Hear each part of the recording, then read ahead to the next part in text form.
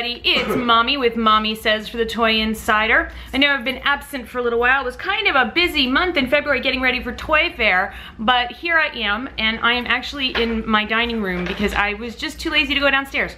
So I want to give you my impressions from Toy Fair, and I was really excited about Toy Fair this year because I saw so many less, is that a phrase? I saw much fewer connected toys. It was kind of the thing for a couple of years where everybody kept trying to connect a toy to an app, and I would see that and I would think so much engineering went into that, but that's not really how children play with toys. They play with a toy or they play with the app. They don't really do that toys to life thing as much as people think they do. Which is why I think like Disney Infinity didn't work. Like that should have worked, right? I mean, that was a Disney game, but I think people wanted to play the game or collect the figures, but they didn't want to do both. And the figures kind of made it expensive to play the game because you had to keep buying them.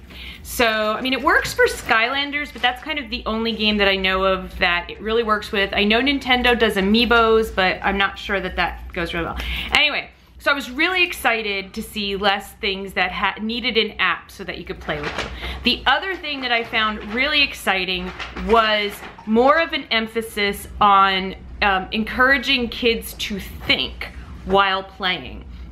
So less games that were about electronics or just goofiness, and I started to see more toys that once again involved kids doing something. Now, Sweet Willie, my husband, is over here in the kitchen. He's over here, he's trying to be quiet, well, because he just came home from the store.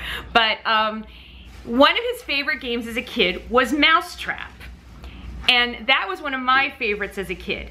And we didn't even play the game personally. My brothers and I, we just tried to build the Mousetrap. So I came across two things at Toy Fair, and they're at sort of two levels of the spectrum of games like Mousetrap.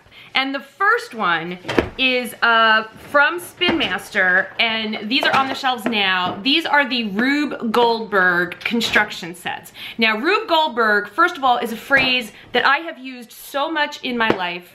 It's a verb for us, like when you kind of, you know, you put together a crazy hack to fix something or make it work, like in your house, like I Rube Goldberged it.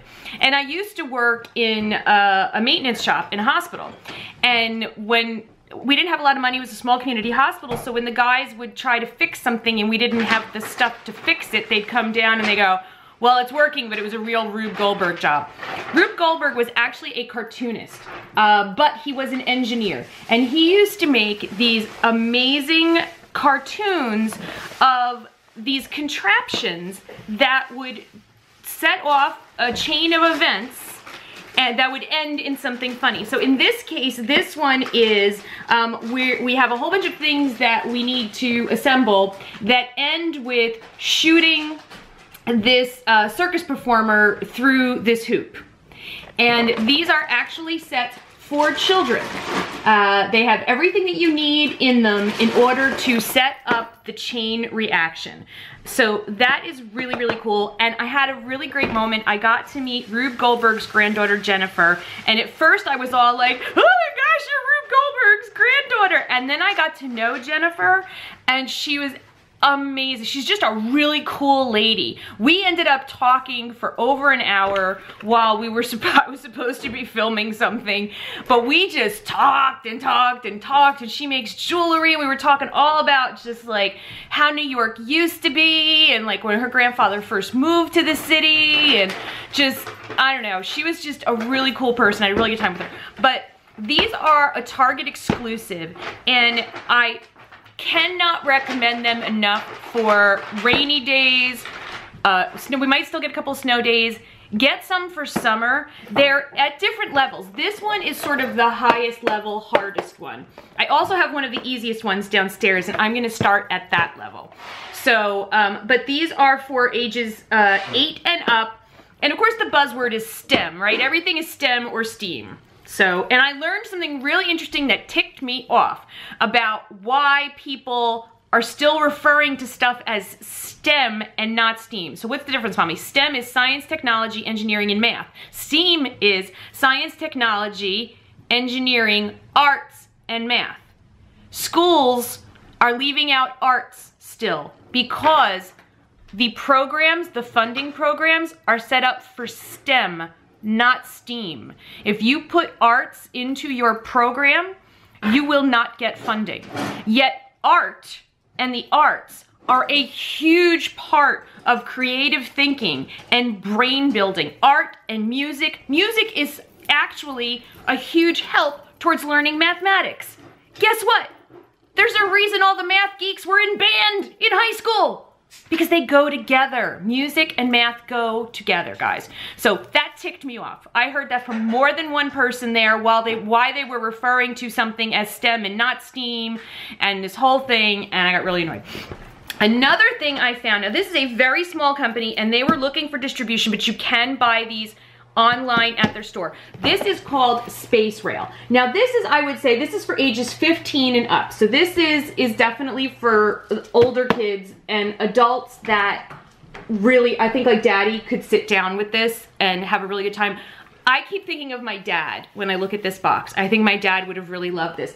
This is a take on the sort of putting a marble on kind of like a roller coaster, and it's sort of Rube Goldberg-ish in that you need to assemble this in a way that the marble can go all along these tracks and end up coming out at the bottom without just sort of plopping off in the process. They come in different levels, and this is a level 1. Look at that, that's level 1. They become increasingly more complex and go up to a level 4.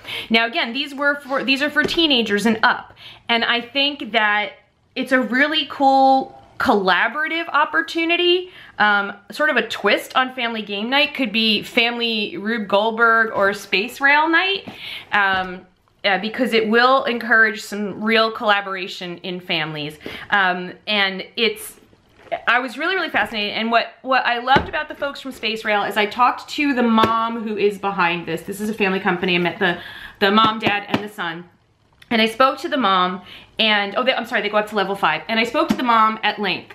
And the mom is an autistic person with Asperger's, much like my daughter Gracie, who was really putting herself out there at Toy Fair, because at Toy Fair you have to talk to people. You have to keep talking to strangers, and you have to keep shaking hands and trying to make eye contact. And this was so outside her comfort zone, but she is so in love with this product that she invented and so wants to get it into schools and into the hands of teenagers that she was there. And my heart, I fell in love with her. So really, if you have teenagers who are, you know, inclined to puzzles and things, please check out Space Rail. If you are an adult who's into puzzles and models and things, get yourself some Space Rail. It's really, really, really cool. I'm gonna put links to both of these down below. So my favorite thing about Toy Fair, guys, was that there were more toys about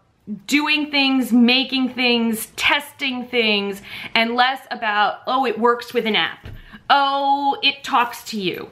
And more about creative, imaginative play, engineering play, and just play. I think we're just getting back to letting kids play again, and that really was huge. So I will have more from Toy Fair coming up, but next week is G Says, and until then, thank you to the Toy Insider for giving me this little corner of your YouTube channel to share my thoughts and ramblings every once in a while. And for all of you, make sure you are subscribed to the Toy Insider, and also make sure you are always checking out thetoyinsider.com, because they have the latest toy news and reviews. A great place if you're looking for gift ideas. Head to thetoyinsider.com. Love you guys. Bye.